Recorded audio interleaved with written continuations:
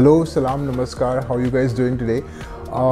Today I'm going to be doing a very short video today on the bag that I just recently got. This is my second bag from Arctic Fox, and I'm not sponsored by them. So I was searching for a bag that I had my previous sling bag and I could carry it, but then it was a little heavy, so to carry it around just in one shoulder.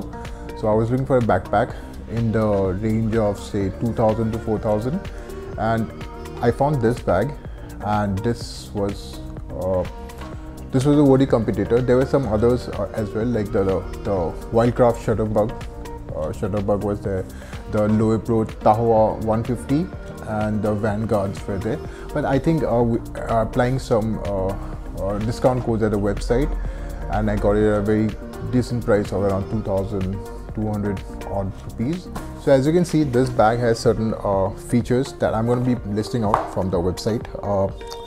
It has a capacity of 31 liters, first aid kit, which is right here, the first aid kit. It has a water repellent. It's not waterproof, but it repels water. It has a later pouch, which is there at the back shoulder strap. It has SBS branded zippers, which I'm going to be talking about a little bit in a while.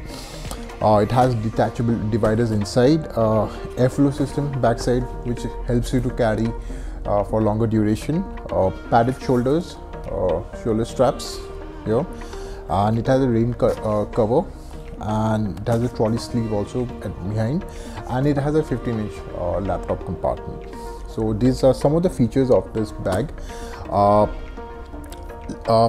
So let me tell you something. So this is how the bag looks like, and this is how this is the front zipper compartment. So you can put some knickknacks here, maybe your phone, or some food items, or some very quick access items can go here, maybe your wallet as well. I carry my pepper spray here, I don't know why. And this is another compartment which access from the top like this. Quick access on the battery banks, the cables, and everything goes here. And this is the compartment I'm going to be using, and this is the main compartment, and it accesses through here. So there are two zippers here, and it goes like this. If you see here, so these are some you have a zipper here, and here I keep my cables, certain cables here. These are the SD cards here. These are the compartments. I generally keep the camera here, but the camera I'm using it right now. Here I'll be keeping the extra lens, which I have. It's a Sony 55 to 210 lens. I think you can carry bigger lenses here. So I made this compartment because I shoot with the GoPro, so I have my GoPro equipment here. So this is where I keep this stuff. So I was wondering, if I buy a gimbal, probably I'll be putting a gimbal here. I'll be buying a very small gimbal, enough for the GoPro and maybe for a mirrorless setup like this. This is my GoPro 3-way mount, and I carry here the Manfrotto tripod, for a desk tripod. Very handy. So looking behind, let me just unzip it, zip it. Let me just zip it. So I still have the tags here. I'll show you the tags in a while. This is where I'll be carrying the laptop, and this is one of the biggest pros I was looking for. Around 2000 to 3000 ranges, I was not getting too many too many camera bags which would carry a laptop. So this has a compartment, and it has a compartment for a 15-inch laptop. So I have this MacBook Pro 15-inch. So I'm going to be putting it inside. So I'm going to be putting it outside, and this has just a little bit more space for an iPad.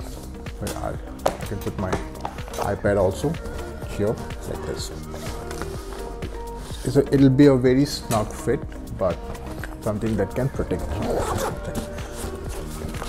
Over here we have the raincoat cover, and so yeah, so this is the basic layout. It's around say around 1.4 kilograms on the scale, without any of the equipments, and it's around 1.3 to be precise, and 1.4 with the paddings. So a very strong padding, so that is one of pros. So this is how the bag looks like at the end of the day. You cannot compress this to go further because the paddings are here. You can carry a 1 liter bottle here for drinking. This side I am carrying my tripods and the 3-way mounts, as I said. Yeah, so this is how the compartment looks like. I made this division so you can easily take it out and put it like this, because I'm using the GoPro compartment, so I've used it primarily to keep my GoPro as of now. We'll wait and see how the equipment setup upgrades later on. So some of the pros of this bags are, I was looking for, as I said, I was looking for a bag which has a laptop compartment, and being a 15-inch carrying capacity for a laptop for this bag is something a big pro for me. It has secured paddings here, the internal paddings, it's secured and it's very strong, so this is really helpful for your camera equipment. The price to performance value, yes, I mean at 2.3 grand, I think it's a stupendous value, or I would say stellar value for money bag. Storage space, as I said, like I can still carry a lot of space. It has 31 liters as per the website, so that's a lot of carrying capacity for the price. The quality of materials used are really nice. I'm really happy. Just like my after the unboxing, this is just like my 3rd day of using the bag, and the quality seems pretty nice. Yep. And the low weight, it's around 1.3, 1.4, so that's pretty good enough in the ballpark figure of me be able to carry it for a very long duration of time. Also depends on the weight of the equipment that I'm carrying, but the weight of the bag is pretty low. Some of the negatives that I can probably notice are the zipper qualities can be much better. I think my previous Arctic Fox sling bag had better zips than right now this one. And if you see here the top loading, so there's only one zip. It would have been really good, but if they would have given at least 2 zips, because it makes it more secured and also more efficient, because if one breaks I can still use the other one. So yeah. Third thing, which is maybe a very personal thing for me, there are no chest straps, so you can just strap it, chest strap buckle. But it would have been really nice if they would have given that, and I would have really appreciated. But yeah, it's not there. Also, then this, I might be nitpicking, but then I would have also preferred a waist strap, because if you actually want to carry it for longer shoots, or maybe a walk in the park or in the hills and you're hiking and you want to carry with this equipment, that helps to counterbalance the weight, and it's not there. So I think that's a con for me. So I really hope you like this video. This was my short review on this bag that I just bought, and I think it's fantastic value for money for what it offers. I really hope that it really takes on the responsibility of the carrying bag. Would want to see how it holds up in the coming days and months. We'll do a follow-up review later.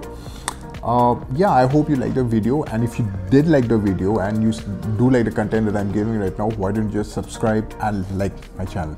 I'll see you later. Bye.